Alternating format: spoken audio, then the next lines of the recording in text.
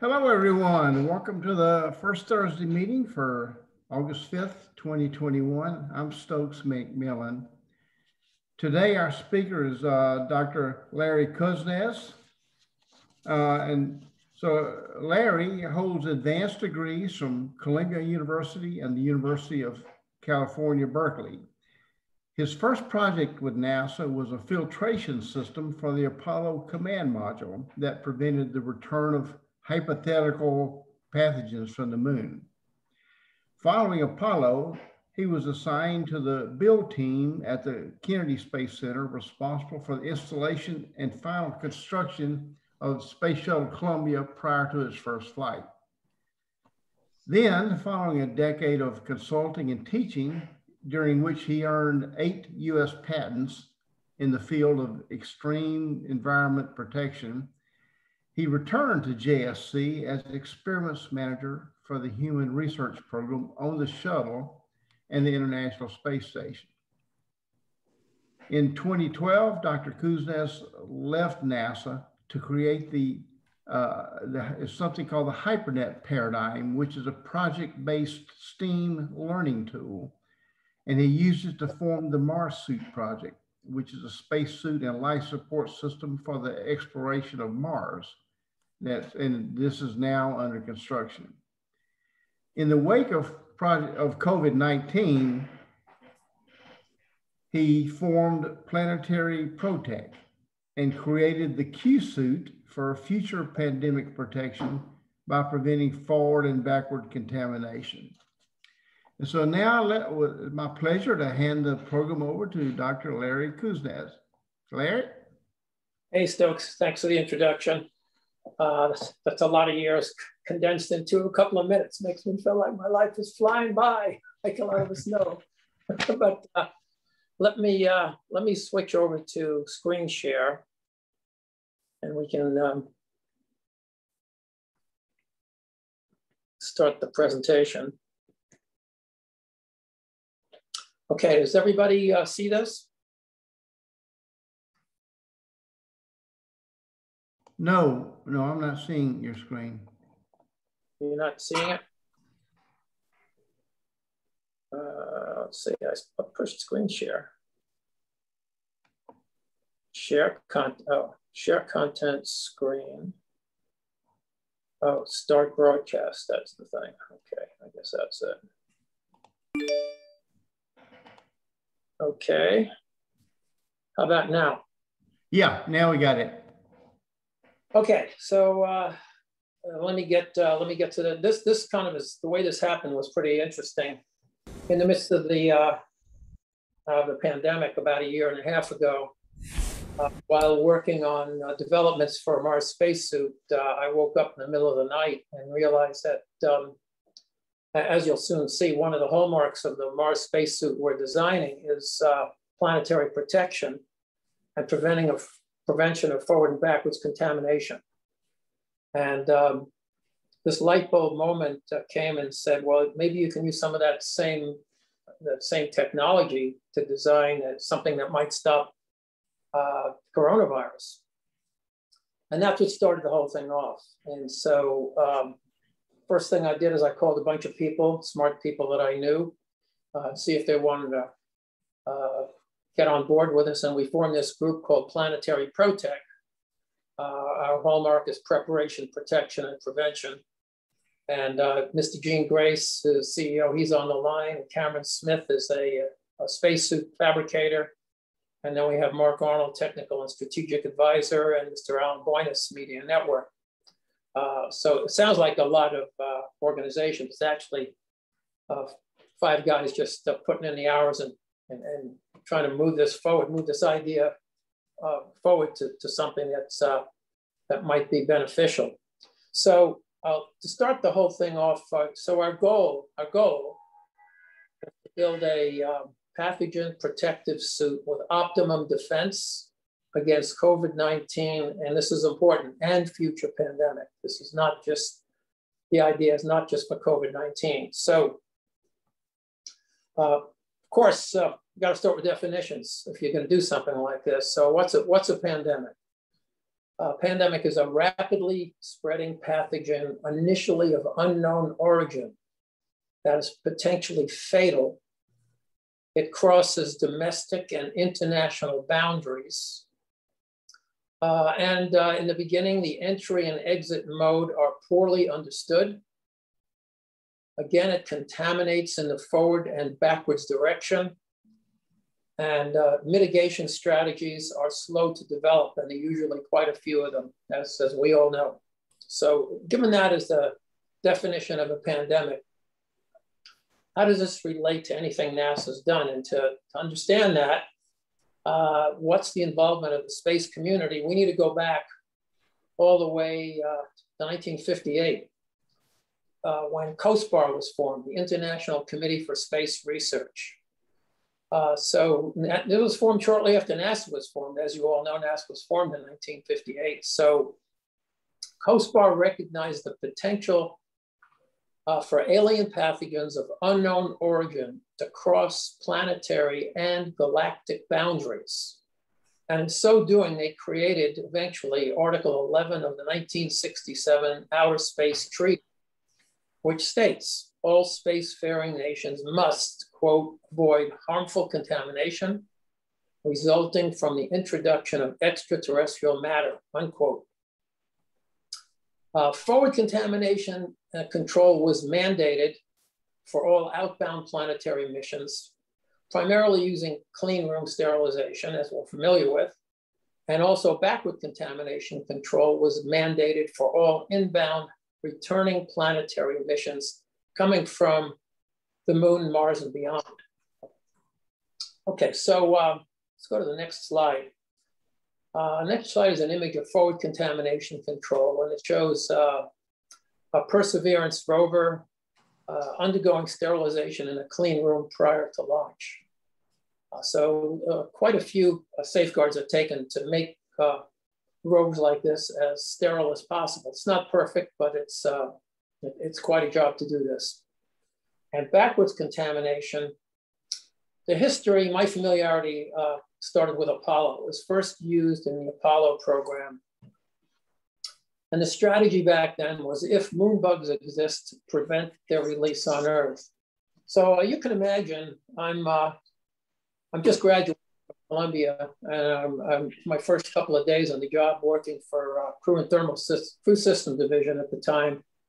And Dick Johnston, who some of you may be familiar with, said, well, why don't we put you on this job about moon bugs? And nobody really took that seriously. Nobody thought there were moon bugs. And everything in 1967 was pretty much designed. There were not going to be any major modifications to the hardware. So what it was decided to do was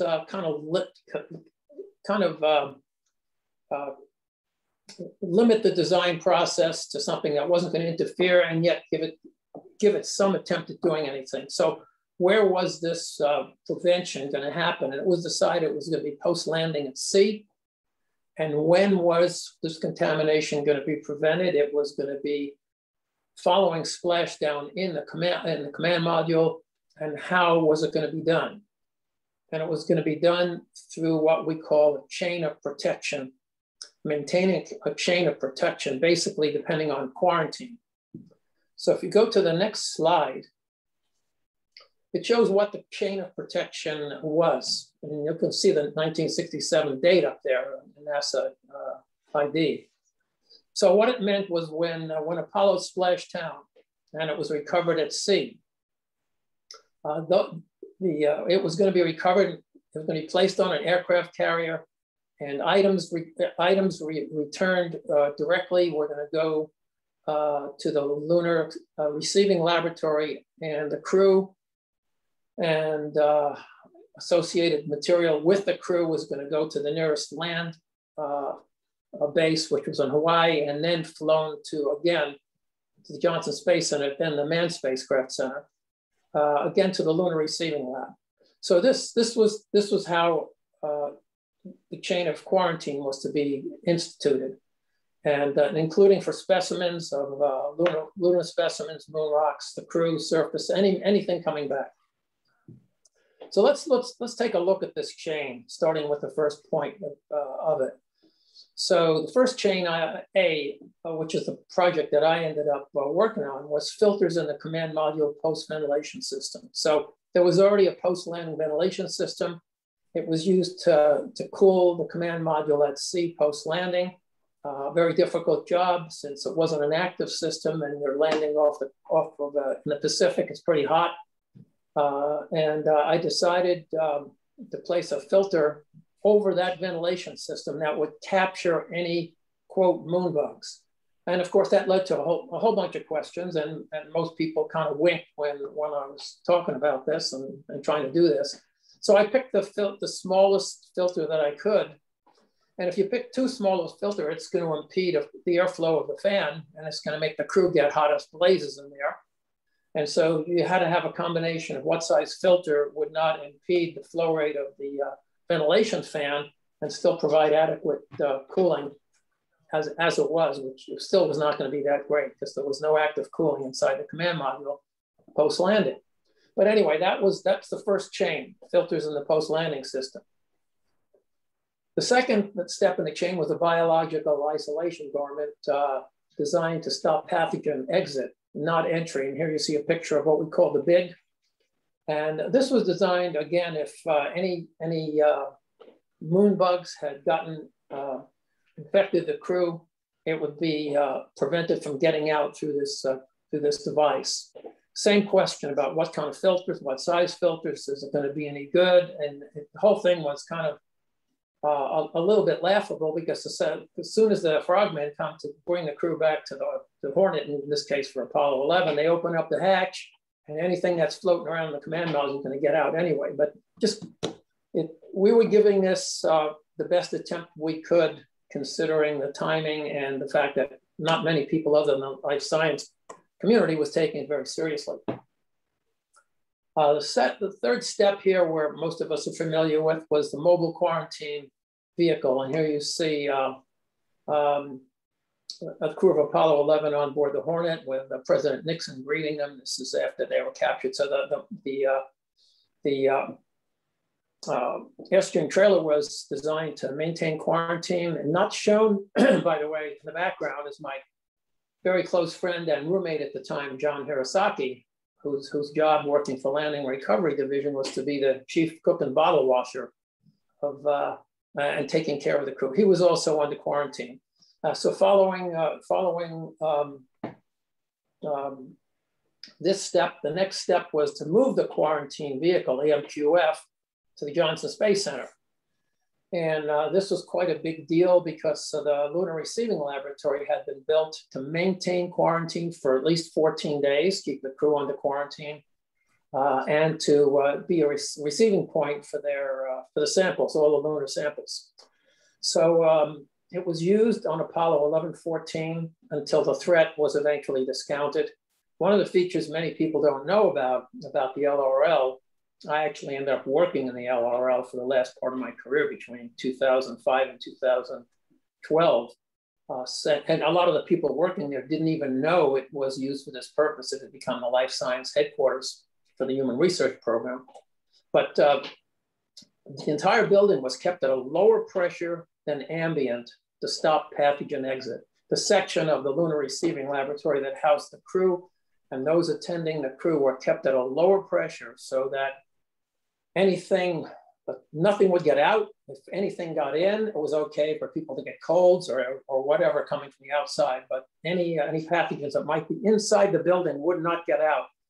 If you look at the lower images, you see the entire quarantine personnel. Some folks might even be in this picture watching with Neil, Buzz, and Mike Collins on the far left. And then you see a ceremony that we had back in 2010 commemorating all this. And Neil and Buzz cutting a cake commemorating the entire Lunar Receiving Lab operations. Okay, so That's all the history. So it leads to a question, a basic question. Wouldn't you want to stop wouldn't you want to stop the intrusion in the chain of protection before you actually get to planet Earth? Doesn't it make sense to stop it where it starts rather than wait until the last possible minute? Can you do it in space or on the moon, on Mars? These are all questions. And the first point of serious consideration has to be a spacesuit. So let's take a look. Yes, you would want to stop it. But the point being, all spacesuits from Apollo through shuttle, International Space Station suits, and even today's spacesuit of the Artemis program, the XEMU, are not designed to stop pathogens. You can see in the image on the left, Apollo 12, Apollo 12 A7LB spacesuit outgassing and depositing effluent on the lunar surface. This is clear violation of Article 11 of the Outer Space Treaty. So once it's getting out, it's also getting in. So you have forward and backward contamination. Houston, we do have a problem. We didn't know it back then, but we certainly know it now. What if you extend this to Mars missions? Mars missions, whatever you think about the moon in terms of pathogens, Mars is going to be worse. There's a higher probability of extant and extinct life. There's a higher probability of pathogens. So it looks pretty bad, but a solution came across because of work that we've done here at UC Berkeley and later at NASA, and actually started at NASA Ames on a postdoc on the design of a Mars spacesuit. And one of the features of the Mars spacesuit was it had to stop forward to Mars and backwards to Earth contamination. In this drawing, you see it uses a combination of viral filters at the inlet and outlet of the suit. And if you're asking yourself, what are you doing with an inlet and an outlet for a suit that's sort of, either doesn't have any, doesn't have an atmosphere or has a contaminated atmosphere? It's a good question. And to answer that question, let me give you a brief history of the Mars suit project development since it started in 2012. It started as a postdoc at NASA Ames. It went through a whole series of classes starting in 2012. It went to some project work I did at JSC when I was back there, and it's ongoing. So without getting into a deal of depth, because there's a video link at the bottom of this page that you can click to find all about the Mars suit. But what was paramount about this was a very unusual feature called helmet torso independence. And the notion being that the helmet would be pressurized by oxygen and the torso would be pressurized by the Mars environment, because we had an environment, we had an atmosphere. And you might ask, why do you want to do that? And there's multiple reasons. One big reason is if you could indeed separate the helmet from the torso, you could use the external pressure, ambient pressure of Mars to pressurize the torso. And in so doing, have a gigantic mass reduction because you would have an open loop system. You would not need heat exchangers, big pumps, multi-layer insulation, a whole assortment of stuff. And that's really important because the gravity on Mars is 38%. And if you take a 400-pound spacesuit, which is what we're pushing today, and multiply it 48% of that, you get a spacesuit that's way too heavy to use. Any spacesuit that's on the boards today will not work on Mars simply because the mass is way too heavy. It requires almost a 2/3 reduction.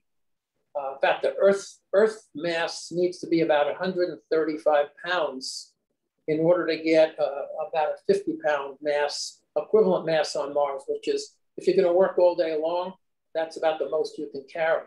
So that's one big reason. Another big reason was to prevent emergencies. If you get a puncture in the suit, you're not going to lose all the oxygen. You can maintain pressurization by just continually pumping the Mars atmosphere into the suit and out. Now, the way this works, you pump the suit in through a compressor, and you pump this, and you pump the air out, the atmosphere out through a relief valve, and you set them up so that they both maintain about a 5 psi pressure inside the suit.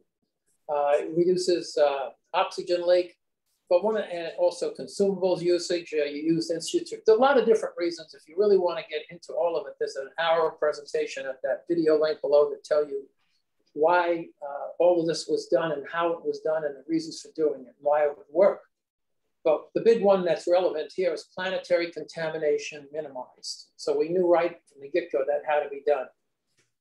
Okay, so what does all this have to do with COVID-19? I'll go to the next slide. And what it has to do with is we created this group that we started back a year and a half ago, created the Q suit. Q stands for quarantine. Some people say it should be a C for containment, but I like Q. A lightweight, inexpensive, reusable suit based on Mars suit technology that has been designed to provide optimum defense against COVID-19 and future pandemics.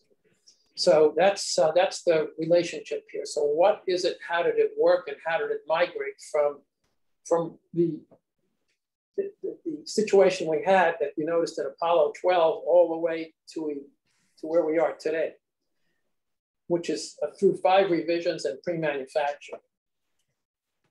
Okay, so as any of us working for NASA know, everything starts with the requirements. And I put the requirements for the Mars suit and the Q suit side by side so we can see how these balanced out and how they equilibrated. They basically are save mass, conserve power, save oxygen, extend emergency survival time, mitigate forward and backwards contamination, reduce helmet gas contaminants, use the environment, simplify components, extend operation time, and reduce costs. So these are requirements that we started with the Mars suit and have extended to the Q suit. Let's go to the next slide. So I want to review the major features of the Q suit, and we'll start off with a couple of NASA type acronyms because that's the easiest to visualize how you can use this for a pandemic with these 2 acronyms, which are BB and FE. You see right, number 1 and 2, BB and FE. BB stands for barrier to entry and barrier to exit. So the suit has to be designed so that nothing gets in, but if a person gets in who happens to have a virus, it's not going to get out. Now you'll see underneath that there's a Vimeo link. Please don't click it now because you can click it later on. You're going to have this file to look at it. Each one is a 30-second, 45-second video of the particular feature. And we'll see more of that at the end. So I didn't want to take up too much time. The next acronym is FE, double F, double E. The requirements meant no face-to-face exposure, face-to-face exposure elimination, FFEE. That meant that there could be no openings in the front of the suit. And the reason for that is pretty clear. When you catch a virus, both in a hospital setting or in a crowd or in places you shouldn't be, you're usually going to get it from face-to-face exposure, dealing with somebody face-to-face and close up. That's the whole reason for masks. So to implement this requirement, we dictated absolutely no openings of any kind could exist in the suit. The only openings that would be in the suit would be in the rear, and they would be close to the floor. We'll get to that later. Next feature was the ease of donning and doffing. It was an important imperative that this suit, you had to be able to get in and out of it in 60 seconds or less. Next step was needed to be lightweight. You didn't want to be carrying around the equivalent of a spacesuit with you. It had to be very lightweight. It had to have a full range of motion. It had to provide dexterity in gloves and moving around. Next feature needed 210 or a large degree fog-free vision. So you needed to be able to look to your left and look to your right and look up and down as well, take the environment. So the next feature on the next slide, this is pretty important. we wanted to shoot for a half a PSI positive pressure. So that meant if the suit is under positive pressure, it's going to prevent virus from entering anywhere on the suit, including through small tears or holes. If there was any gap anywhere in the design, a positive pressure would keep that virus from entering the suit. This is actually the same method used to quarantine in the lunar receiving lab, where the lunar receiving lab was kept on the negative pressure to keep anything from getting out. Another important feature we shot at, a requirement, was to eliminate shields and masks and other constrictions, that this had to be very easy to use and very comfortable. And then it had to be low cost. And here's a really important one. It needed to be reusable and sterilizable. And we'll get to that, the reasons for that in a minute. Another feature requirement, that it needed redundancy. So we had to have filtered dual airflow system for redundant comfort, redundant temperature control, redundant flow rate. And speaking of filters, a lot's changed since the early days of Apollo when you picked up a millipore filter. And so we selected dual super HEPA filters. So a super HEPA filter will remove a pathogen 1/10 of a micron or less. Not much less, but less. COVID-19's size is 0.13 microns or larger. So an individual COVID-19 particle will not get through a super HEPA filter. Many of the filters, masks, are nowhere near the efficiency of a super HEPA filter. An N95 mask is not a super HEPA filter. It's not close to that. Masks, the N95 masks work in general because they're designed to stop clumps of the virus that travel in moisture. They are not designed to stop individual COVID-19 pathogens. It'll go right through it. Let's go to the next one. Rechargeable batteries and filters had to be implemented for shift continuity when this was being used. So it wouldn't be used one time only, which most of the PPE that you see out there is used and throwaway, one time only. Next slide. We had to have the ability for communication, audio, stethoscopes through Bluetooth connections and so on. And these are optional. Of course, I'm going to full tilt here. Not all this stuff is in the prototypes that we built, but these are options of wastewater and food management. And primarily, and most importantly, the suit has to be capable of isolating anyone wearing it from the outside world, effectively quarantining and controlling early outbreaks. So those are all the requirements. So let me list a summary of the benefits that accrue from these requirements. And the Q-suit was designed using systems engineering and technology migrated from EVA suits for low Earth orbit, the moon, and Mars. It provides maximum protection from microscopic particles, viruses, and pathogens in this high-risk environment with unknown threats. There are a range of options and a range of products depending on the environment that you're in and the variability of that environment that require low cost and high volume production. And reusability, again, it's really important. It creates lean value compared to single-use PPE. By way of comparison, a dentist's office gown that's currently used now in dentist's office, or if you go to get your blood taken at a lab, a Quest lab, or you're working in a hospital, per person it's estimated, because these are throwaway, that the cost to provide these is at least $1,500 per person.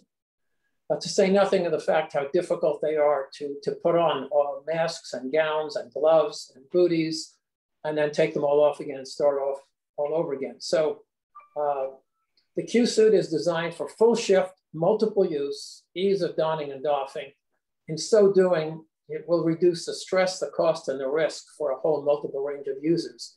And the last item, which is the most significant, it's the vision for how this would be used, is health and economic benefit through ROR, rapid outbreak response. I'll address that in a moment, but let's just keep that in mind, ROR, rapid outbreak response. So, okay, so we've developed this Q-suit. How do you use it in the field where the rubber meets the road? How can it stop a pandemic? And I'll talk a little bit about that. In the next slide, I made reference to it. ROR is rapid outbreak response. So the notion is, this Q-suit, if it does all these things we think it can do, users would constitute individuals, communities, agencies, and countries, anybody that would be at risk. And how do you stop it in the bud? So the vision is, as soon as an outbreak is identified, there will be within 24 hours a large supply of Q-suits, either by a local warehouse or shipping. There will be enough of these Q-suits to cover an area that if the outbreak is identified fast enough, the area will not be large. So maybe it'll be, quarter mile, half a mile, several meters. We're not talking about going from one state to another state or one community to another community. We're talking about rapid outbreak response. In other words, the outbreak is identified, and very soon after the outbreak is identified, Q-suit is available to everybody in that area.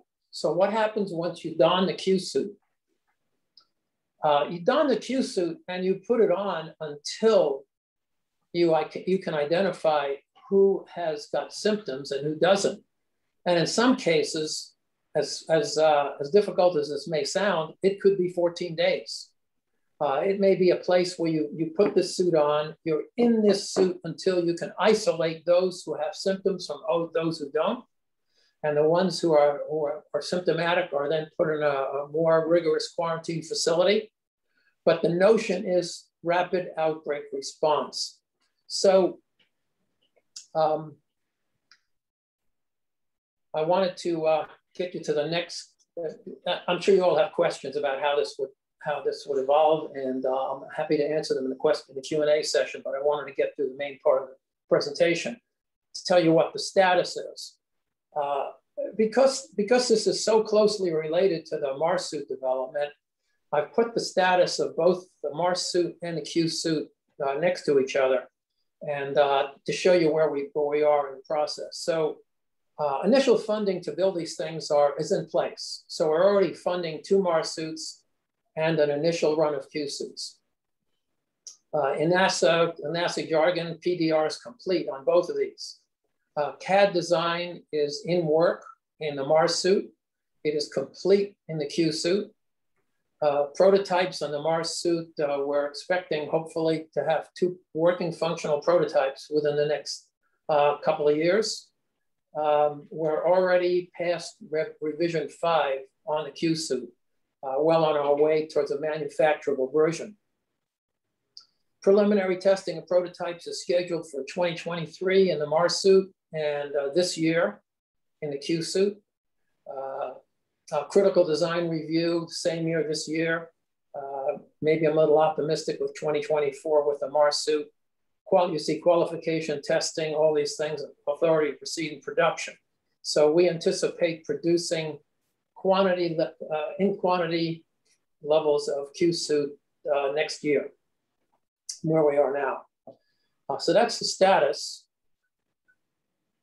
I thought I'd show you what the CAD runs. This is where we are right now, is doing computer-aided design and putting everything in a manufacturable version. It's quite an enormous change between a prototype that you build in a lab and a manufacturable version. So here you see some of the CAD designs prior to first certification and manufacturing as they're laid out. So let's go to the next slide. So the next slide is what you're looking at here is revision 5 of the prototype. I'll just point some things out. If you look in the front, there's no openings. There's a helmet that's lit up for view. There's the operating status lights that show various levels on, off, and whether things are, ventilation's working. In the back, you see the 4 filters, which are screw-off super HEPA filter replacements, 2 inlets and 2 outlets, and then there's a side view.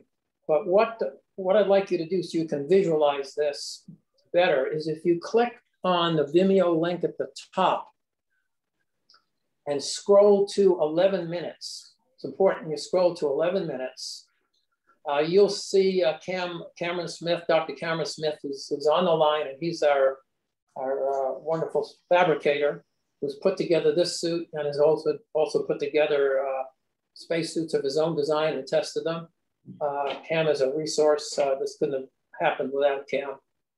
You'll see him taking you through how you get into it, how you're moving it, and what it looks like. So what I'd like you all to do, since we've got a few minutes left, is click on that Vimeo link, scroll to 11 minutes, and then look at it for a couple of minutes. And why don't I say, we come back at, what do you say, Stokes, at 20 after? Is that a good time? You want to allow that? Sure. You know, I don't think people are going to be able to click that, though. They'll have to write it down and I think they click it. Oh, I'm sorry. No, they don't have. I'm going to click it. Sorry, I forgot. I thought we all had separate. So let me do that for you. Sorry about that. So here we go, and then that'll make it a lot easier.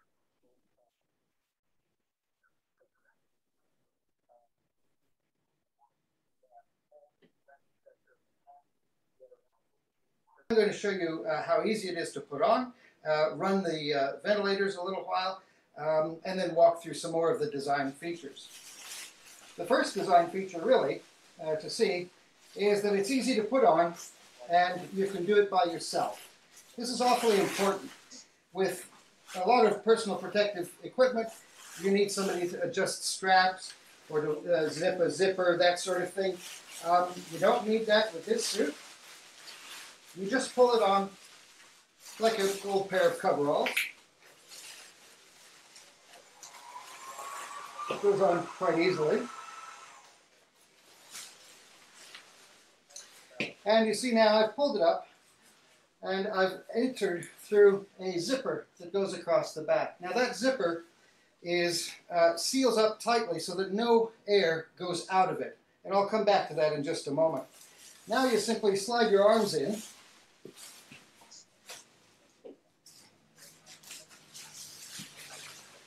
And you see they go directly through a cuff ring into your surgical gloves.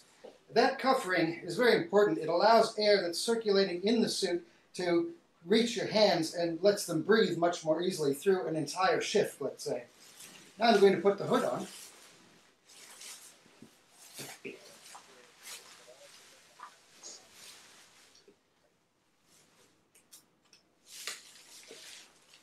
And now I'll zip it.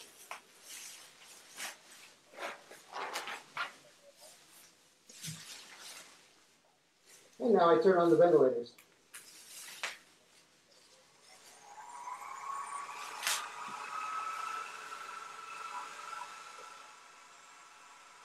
So the first point of the suit is that it is easy to put on. It's very flexible. I can move, I can do anything I want. My air is being brought in through these vents, these fans,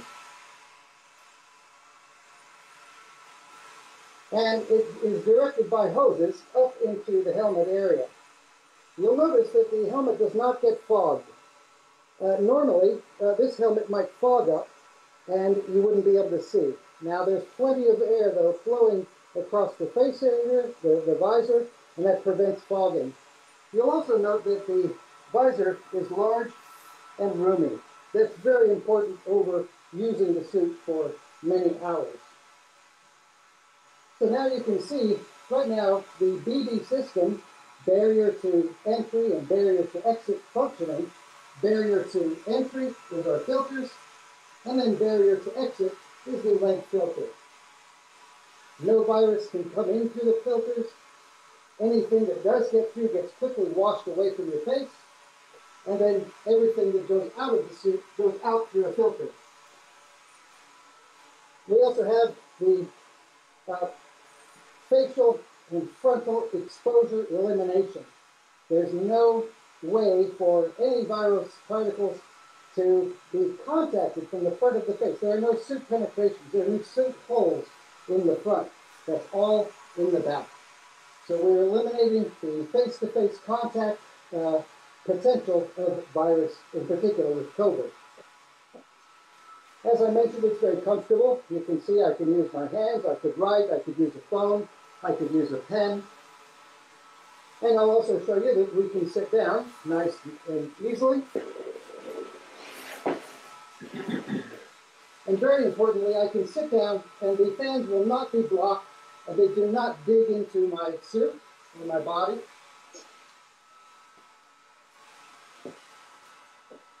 I'm seated, and yet the fans continue to run just fine without being blocked. And exiting here.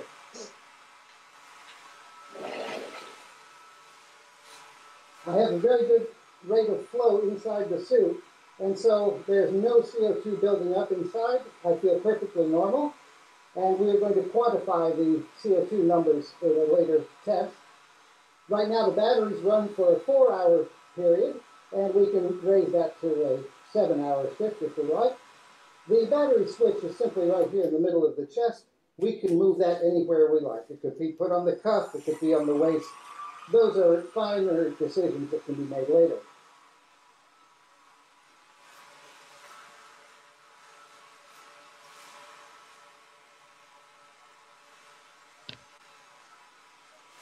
Now I'm going to demonstrate removal of the suit, that is unzipping it. But first I'm just going to stand under the light and give you a spin all the way around so you can see all of the features that we've just described.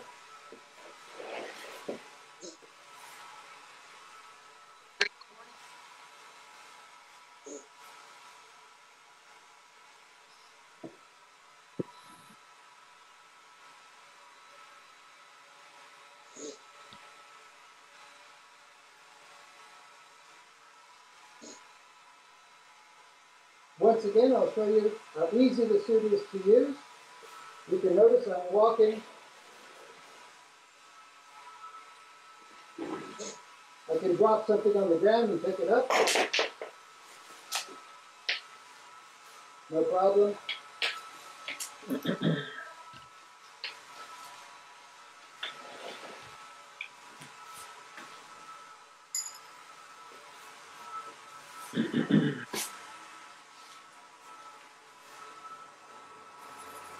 I can use pen, pencil, whatever instruments. I could use a phone.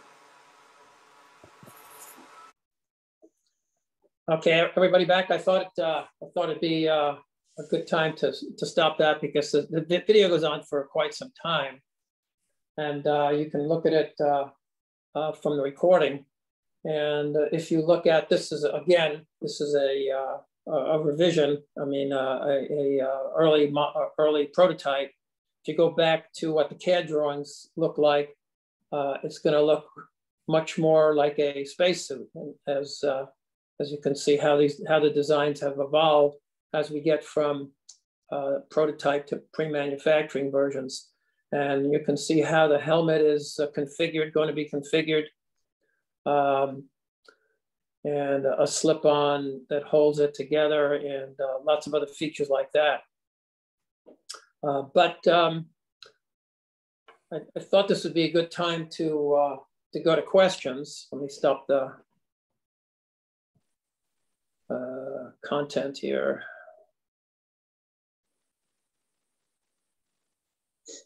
Hello? Yeah. Okay. So you're ready for questions? Yeah, let me see. How do I get back to Zoom so I can see who's asking them? And Yeah. Just stop your screen sharing. I don't see how to do that. So the screen broadcasting stop. Okay, that should do it.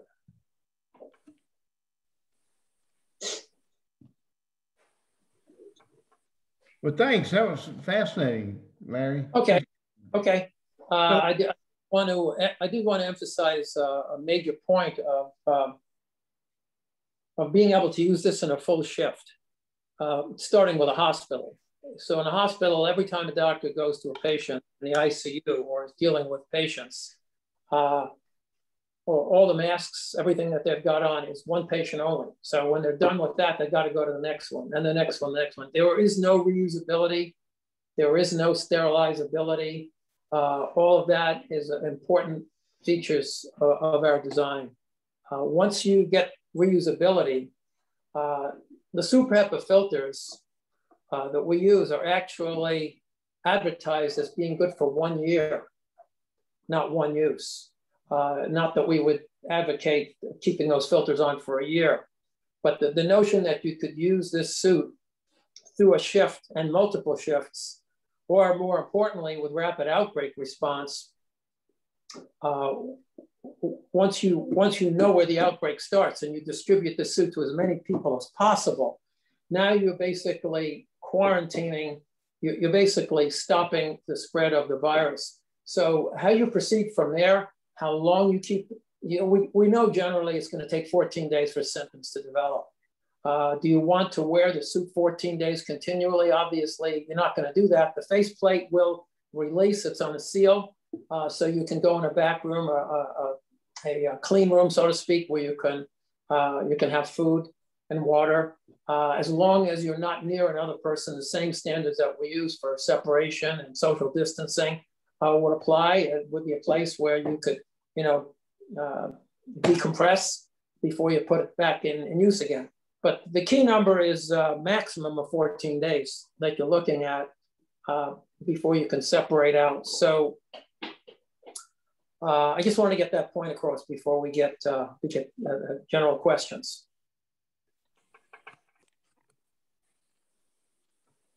Yes.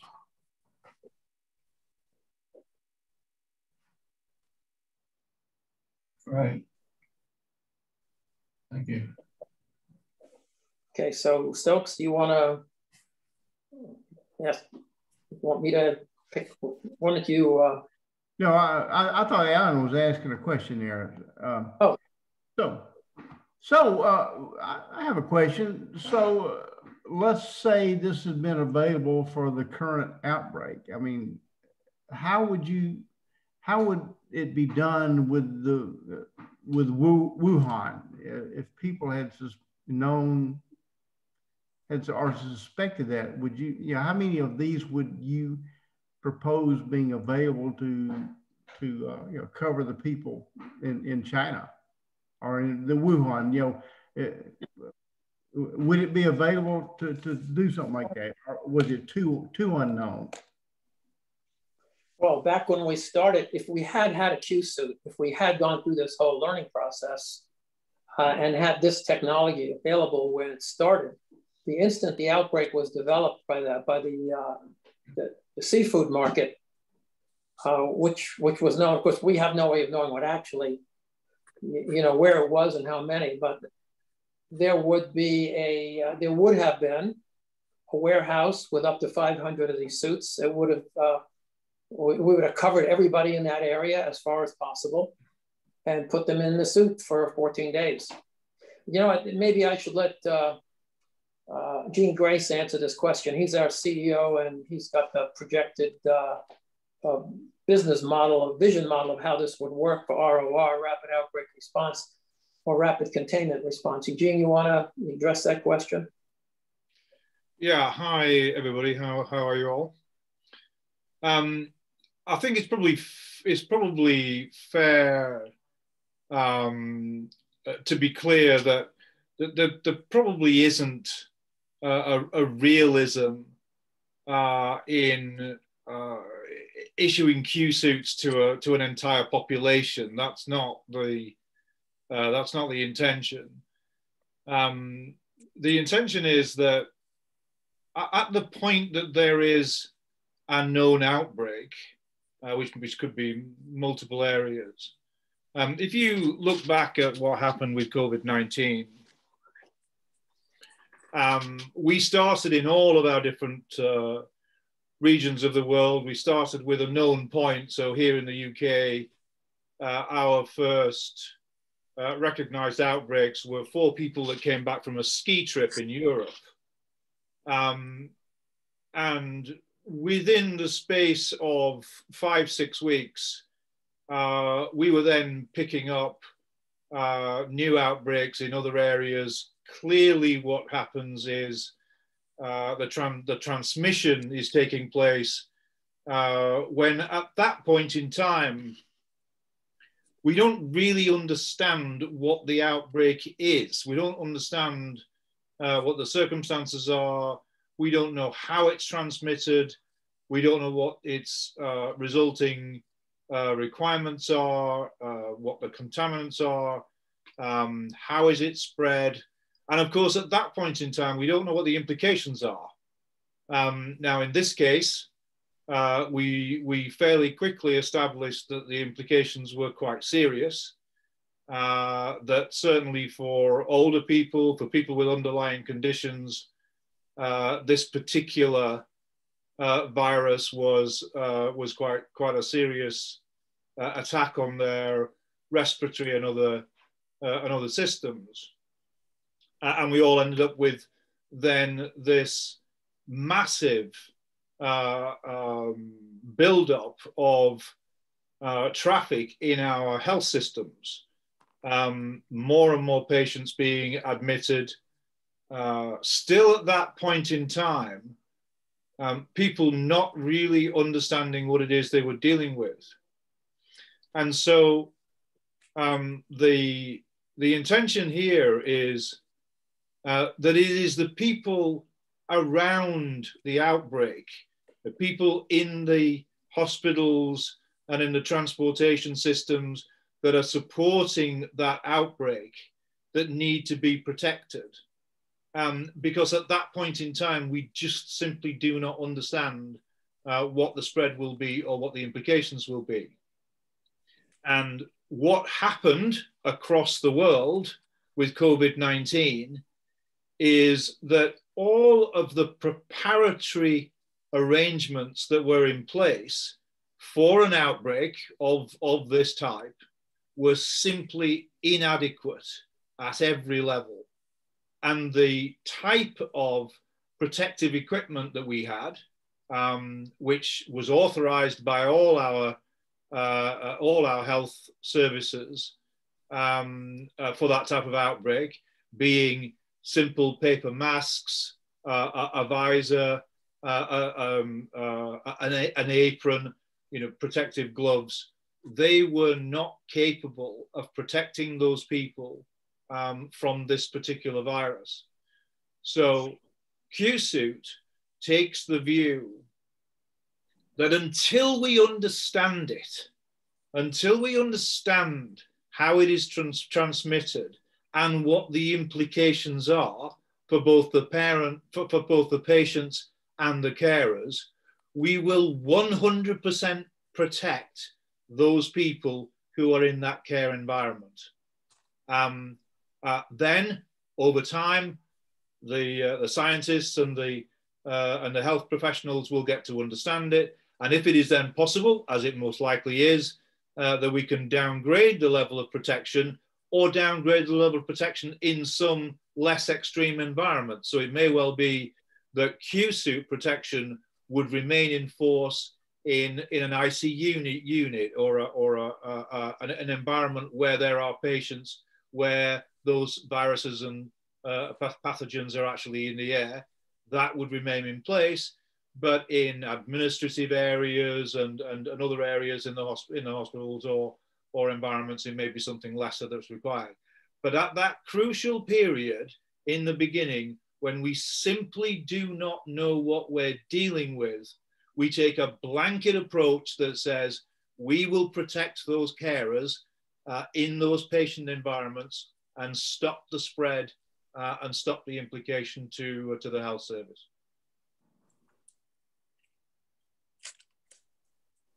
Now that doesn't mean it can't be used for schools, for hotels, for cruise ships, for lots of public agencies other than hospitals. The anticipated price is going to be well affordable by individuals. We're guessing it's going to be under $200 for this. So if you wanted to have one, you could certainly have one. So my question, this is Hal Getzelman, is most people take off their PPE to avoid contaminating their next patient because the outside of the suit is probably contaminated. Are you basically admitting that you're going to cross-contaminate all your future patients? You're only going to protect the healthcare workers with this strategy? Yeah, so environments, one of the challenges that health care professionals face, particularly in what we call an ICU or intensive care unit environment, is they're going into an environment, they have multiple patients in an environment. When they've gone into the environment, then by definition, that entire environment is infected. They might have 4 or 8 patients in each one. And yes, in the perfect environment, we would have had a barrier to the entry, which would have been physical, like a decontamination unit almost. That's a level of impracticality. So while they're in that environment, then yes, they're using a single suit. The suit is designed to be sanitized. So they can stay longer in that environment because they have cooling air, because they're not restricted by masks. So their shift in that environment can be longer. But yes, if they came out of the environment, likely they would take the suit off. They would use a different suit if they were going in, but the suit itself is reusable. So it's basically placed in a sanitizing unit. It's like a small wardrobe. Effectively, it's hung up in the unit, and then it's sanitized with a special mist. And then when it's reached the end of its cycle, then it's simply reusable. So that's how it would deal with that scenario. The other part of that is that the stay time of the viable lifetime of the virus is estimated to be less than 4 hours on a hard surface. You conceivably, if you hung this thing in a closet for overnight, the virus would denature and it wouldn't be a threat. But that's another issue.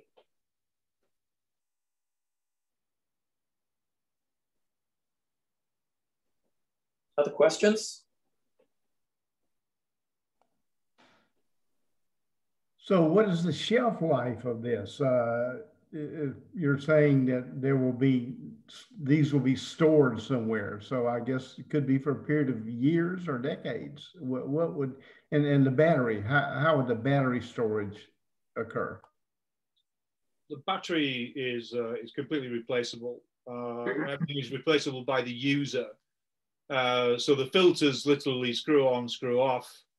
The battery is in a unit with just two finger clips on either side. You press it, slide it off, slide a new one on. Rechargeable batteries. So everything's designed so that the user does not need another 2 people to help them don and doff and go through these processes. It's kept controlled by the user, and everything is switch on, switch off, simple, quick, and efficient.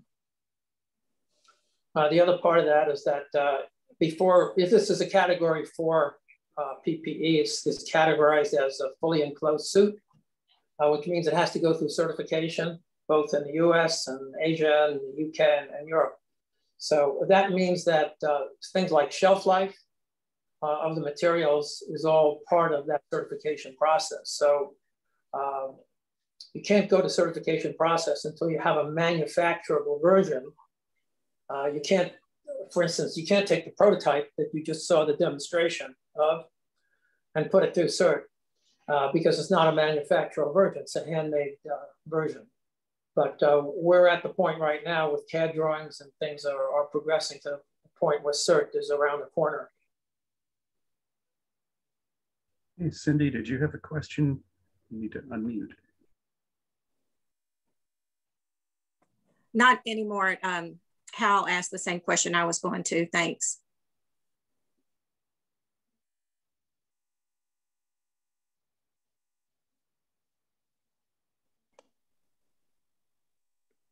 Does anyone else have any questions or comments?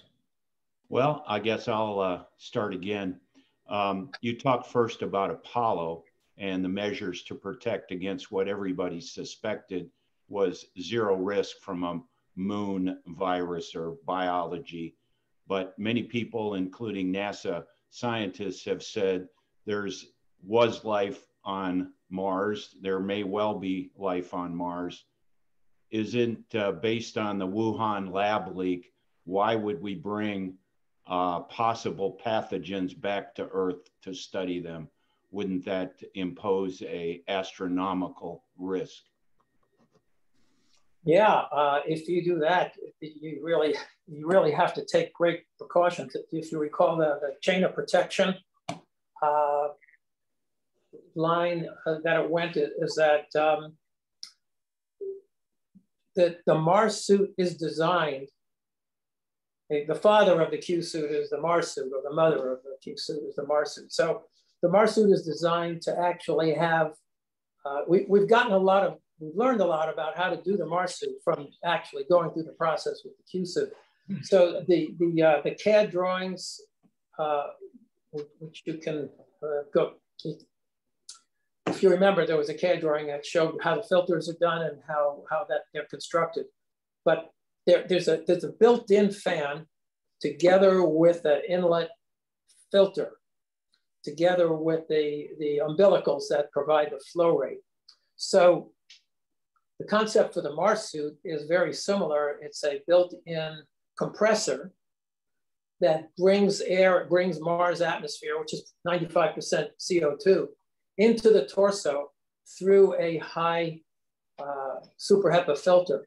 And then the pressure is maintained by a relief valve, and the relief valve also blows through a super HEPA filter. So the idea is if there's anything out there, it's not going to get into the suit, and it's not going to get, and if you have anything, it's not going to get out of the suit. Because now just think about it, if you had an Apollo type suit and you were looking for evidence of life, there's no doubt you'd find it because you're blowing it out all over the place. You could see from that picture on Apollo 12, and all the effluent is just stuff that's just outgassing. How samples and the sample return are being brought back on the sample return mission that we have with it, that we have online right now, waiting for the next Mars return mission. I have no idea how they're protecting it. I've seen how Perseverance does it. It inserts it into these test tubes. If you've taken a look at the science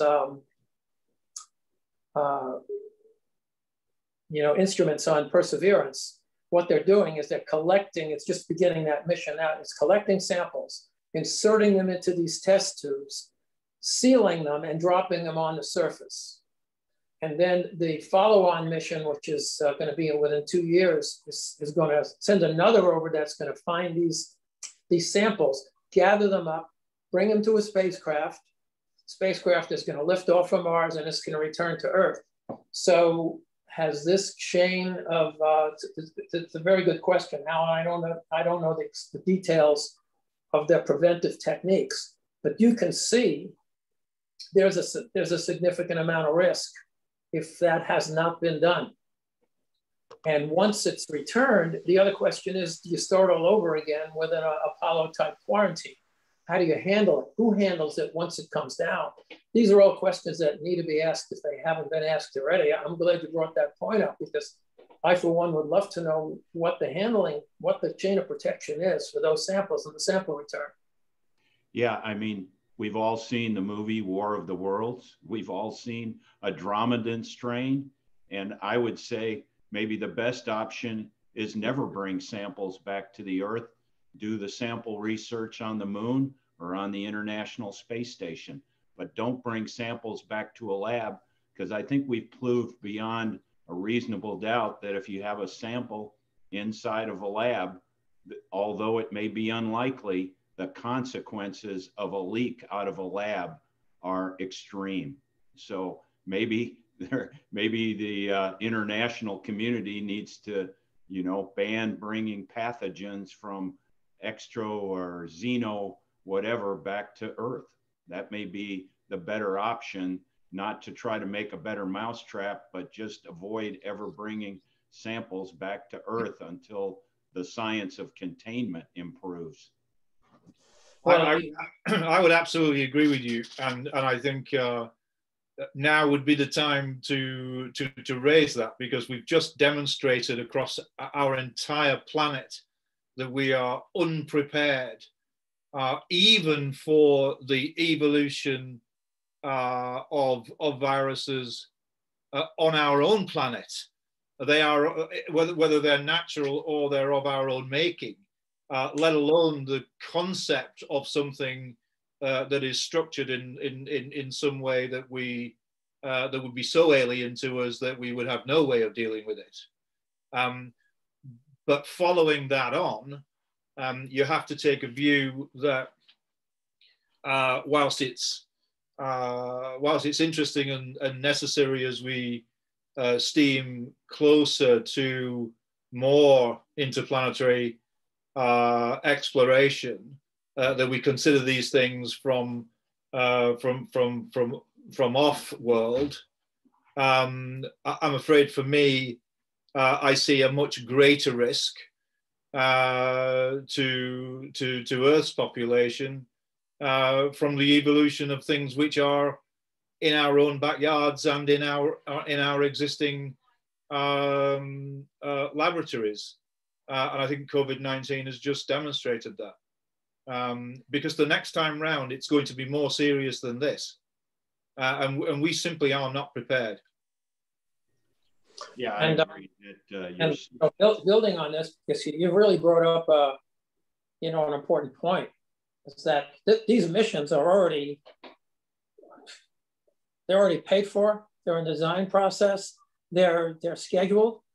The sample return mission is a scheduled mission. What's the chain of protection, and does it extend all the way back to the users, who will then pick up the samples, dropped, I assume, by parachute somewhere in some place, as every step in the possible handling of those samples been thought of? And I don't know if anybody. Howard's right. Would this not have been? I mean, this can't be the first time it's been raised, but would this not have been the obvious to return it to the International Space Station? That's what it's purposely designed to do, and in a contaminant free environment. It's a damn good point.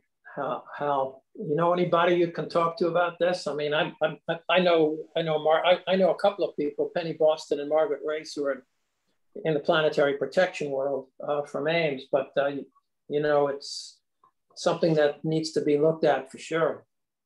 Well, I think the kinematics of rendezvousing with the space station are much tougher than having a ballistic reentry into the Utah desert with a parachute. But if you make it a requirement, you may have to go into some halo orbit around the moon and then transfer to another vehicle and then get into the space station or the moon or, the outpost around the moon. But it's like you say, it's paid for, the ball's rolling, but I think you might have more than a couple protesters at your launch for the sample return mission based on our experience today that, you know, we need to start strategizing how we would do this. And like you say, I know that they do experiments on animal viruses on an island off the coast of New England as a measure of protection from the viruses escaping that island. But I don't know how you could create an island around a lab of a, you know, a Mars virus or a Mars pathogen, how you could realistically do that. The better way is to have a big chunk of space around it. Yeah, I'm not sure that the ISS would be prepared to handle samples in a safe way either, and you wouldn't want to contaminate all the crew there because they still got to come back. Yeah, well, I'm afraid this one is for a different group on another day. Yeah, but thanks for raising it for sure. I agree. Gentlemen, I have to bail out. It's getting late here in the UK. It was a pleasure to meet you all, and hopefully we'll talk again soon. Well, Gene, thank you so much for participating, and good luck with your company. I think with people like Larry on board, I think you guys are in pretty good shape. We've got a really good chance. See you, Gene. All right, guys, take care of yourselves. Thank you. Yeah. Thank so, you. any more questions for Dr. Kuznetz?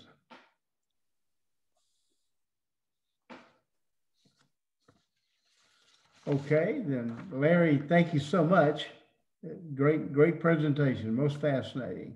Thank you, Stokes. Thanks everybody for attending. And if you have more interest, Stokes knows how to get a hold of me. Be happy to answer your questions.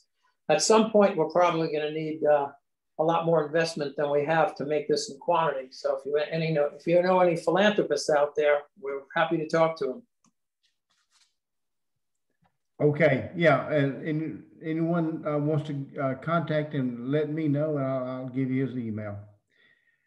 So let me tell you about next month's First Thursday meeting. It'll be on September 2nd. And our speaker is going to be Dr. Brian Kuznetz, who's the lead scientist for NASA's immunology research. And he'll discuss changes to an astronaut's immune system during spaceflight, as well as how to develop countermeasures to help mitigate the clinical risks for astronauts during long duration missions. So this should be another science-based presentation, and I think it'll be most interesting. So we'll stop the recording right now.